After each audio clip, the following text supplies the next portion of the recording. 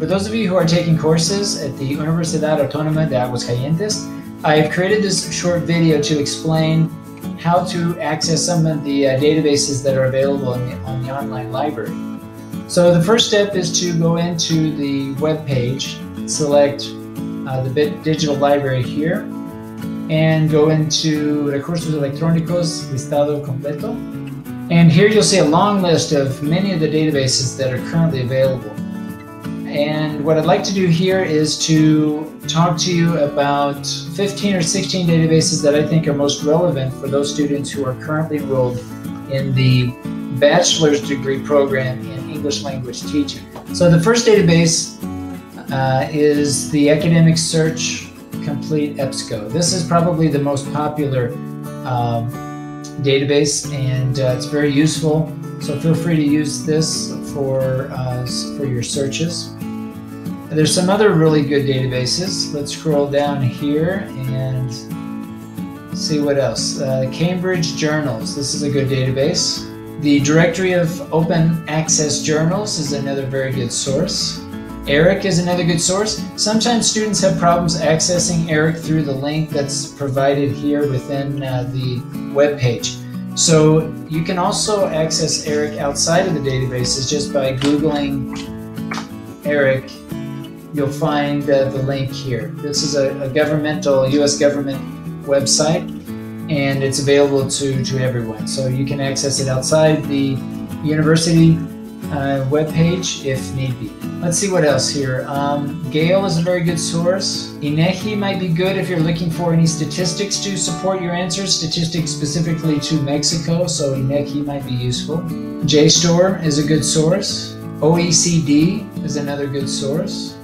Oxford University Press I would check out as well. Research Teaching English is a very good source. SAGE, definitely check out SAGE journals. There's many journals within this link here that you'll find useful. Science Direct is a good source, as well as Springer and Taylor and Francis, and Web of Science and Wiley. So these are about 15 or 16 databases that I think are most relevant for students who are currently enrolled in the BA program in English language teaching. I think you'll find what you're looking for in these databases. If for some reason you're not able to find sources, then check really closely or work very closely with your instructor to make sure that you're using the correct terms, and maybe if you need to modify slightly your inquiry or your focus, that might also be required. But I highly recommend that you work very closely with your teacher if for any reason you're not able to find the information by accessing all these 15 or 16 databases that I mentioned here. Okay, so I would like to conclude by giving you a few tips for searching for information. So when you sign in to your to the database, I recommend going to the advanced search feature. And most databases, or at least some databases, will allow you to search for the complete text as well as search for academic articles or peer review articles. So if those options are provided, make sure that you check those options. Here you'll see that you have an option to search or do what's called a Boolean search, where you can use a combination of search terms in your inquiry. So let's say that I want to look for assessment, and I want to search for English language learners, and let's say, I don't know, motivation. So I'm going to type motivation, and then again, make sure my boxes are checked for complete text and peer review. I'm going to do a search.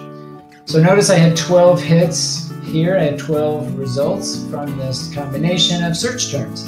And most of these should be full text. Now let's say that you don't have any, or you don't find any results using the search terms that you used.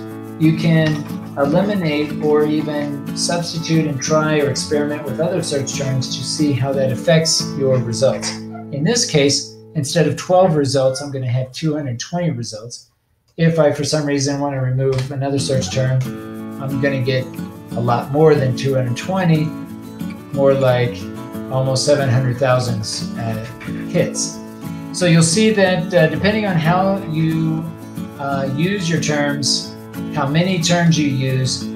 Try to experiment so that you can kind of filter through some of the results and find what you need in a quicker way. Now, when you go to Google, I'm going to use DuckDuckGo, but let's say that I want to do a similar search, a similar Boolean search. I can use those same terms. And you'll notice I'm doing something a little bit different in this case. And motivation. So when I do this search, and again, this is the same if you're using Google. I like to use DuckDuckGo because it's a private search, so it doesn't save it doesn't save the searches that you do. But it's the same concept. Notice that I'm using these operators, or this operator and all in all uppercase, and I'm using the same search terms that I used before. In this case, with English language learner, because it's a phrase, I'm going to use quotation marks so that it respects that as a phrase. And you'll notice here I have my results.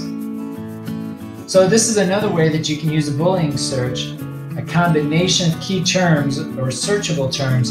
And in this case, I'm using the operator and. I could also use the operator not. You can use not, or you can use the operator or. So not, or, and I think are the most common operators that you can use when doing a Boolean search. Just remember that when you use these operators, that they are in all uppercase.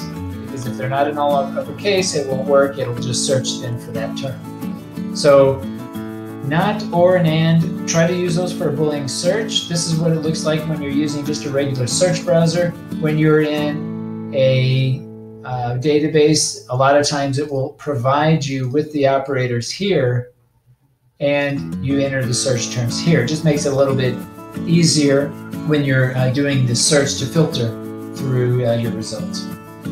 So just a quick tutorial on how to find the databases here at the university through the database page, and also just a couple of tips on how to use different search terms to find the different databases that are available, or the different articles that are freely available to those students who are enrolled in the Universidad Autónoma de Aguascalientes.